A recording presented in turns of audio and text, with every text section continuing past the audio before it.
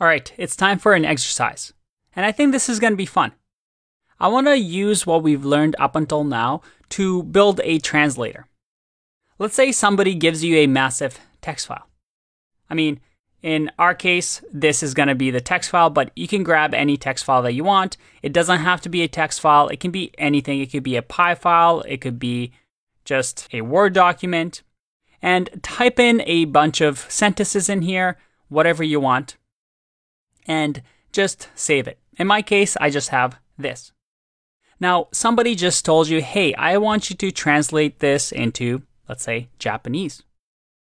Based on what you just learned about modules and files in Python, can you build a tool that allows us to run a command through that file, read it, and then translate it into Japanese?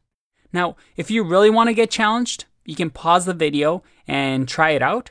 Or if you want a hint what module or library to use, well then keep watching, because I'm going to show you the recommended package to use. Okay, so what I actually did was I Googled Python offline translate using the PyPy index. Now I wanted an offline translation service because if you look, there's something like Google Translation that you can do. But what that does is actually make a call to the Google servers to do Google Translate for you. And that gets pretty complicated when we talk about APIs and API keys, something that we're going to worry about later on in the course. I wanted something offline, so I can download the translation service offline and just be able to use it right here. So the one that I found was, as I was Googling, I think it was called this one. Yeah. So this is just a translation service. It looks like it has some stars and forks on GitHub. So I always like that. I always like checking out their repository. So translate Python. Everything looks good. You can read about the documentation here. Hasn't been updated in 2 years really, but you know what? It's not that bad. It'll do the job.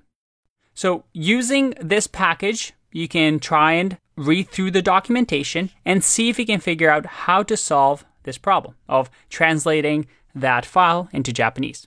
You can pause the video here, give it a go. Otherwise, I'm going to provide the answer. Now, the first thing I'm going to do is, before I even install this, I want to make sure I can read this file. So once again, I'm going to say try, and I'll have a file with open. We'll see where the file is. Let's say ls. We have the test file right in here, so we can just do // and say test.txt. And then I'll say as my file. We'll add the mode as read for now because we just want to read the file. But at least this way we're being explicit and we're saying, hey, this is exactly what we want to do. And then finally, I'll just, for now, print my file just to know that it's working. And we'll add some exceptions in here. It's except, not exception. And we can just, let's say, do file not found, error. We'll say as E. And we'll just, for fun, say here, print, check your file path, silly. And leave it at that. If I run this code, let's say Python 3 script.py. All right, I have my name is Andre. Awesome. Let's install the package. So over here, I can see that I have to install translate. That's what the package is called. Now, I'll use pip3 in my case to make sure that I'm using the Python version 3 and say install translate. Now, I've actually done this before just because, well, I tested this out beforehand, so it's already installed. So let's clear that out and read about how we can use this package. So you can see here the usage. So I can use it from the command line. Okay, that's interesting, but I want to use it as a module. Okay, here you go. Use as a Python module. So it shows you exactly what to do. So we import it first. So let's do that. I'm going to import this library. All right, so now we have the translator, and we can use the translator like this. All right, so we have the translator. So we create the translator class, and we want to say to what language. All right, what languages are available? Let's go to the read the docs here for documentation and see if they have Japanese in here. All right, let's see. Search docs, Japanese. All right, that doesn't help us. Let's look at overview.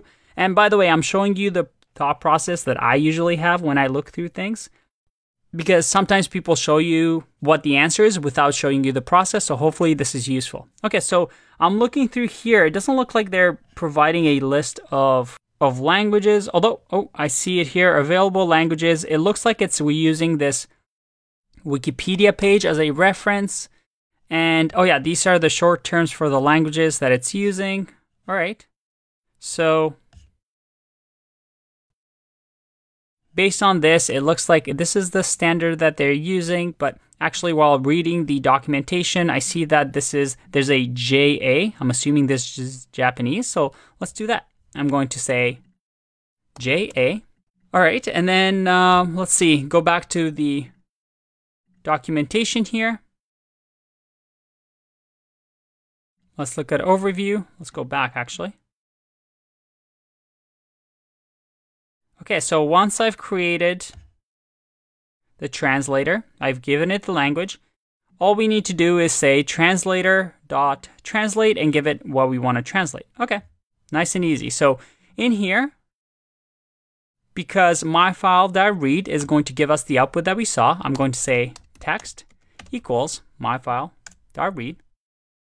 And simply do the translation equals to, what was it again? It was translator translate. So let's just copy that. So translator translate, and we want to give it the text. So let's see that. Whoop, that's not what I want to do. Let's do text. All right. So if everything works, hopefully it does. Maybe it doesn't the first time around. Let's give it a go. If I run Python 3 script.py, well, we definitely forgot to print here. Looks like we're not getting any errors, which is good. So let's do print translation. Let's run this again. Hey, look at that. Watashi no namae wa Andore Neagoe desu. By the way, I feel like I've been talking a lot and you haven't really talked back to me, but let's get to know each other. I actually learned Japanese before I even learned English. Fun fact about me. All right, let's get back to the topic at hand. This is working. This is actually pretty cool. Let's finalize this by actually converting this file to a translated version. So I'm going to say, I'm going to read this file, and once I'm done with this translation, I'm going to, with open, I'm going to create a new file. Call it, let's say, test-ja for Japanese .text. The mode is going to be to write.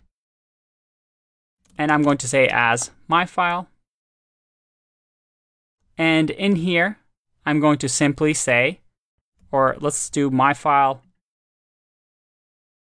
2, so it's not a name conflict, and say simply, let's make this a little bit bigger just so you can see. And in here, we'll just say myfile2.write and write the translation.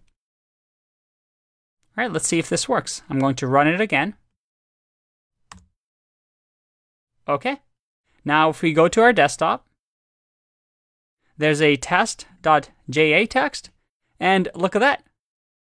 We have a translated file in Japanese. I think my name should be in katakana, but hey, this still works. Pretty cool, right? Hopefully you got this far. If you didn't, you see the power of reading and writing files and also using libraries to do different things to your data. Very, very cool. Let's take a break, and I'll see you in the next section. Bye-bye.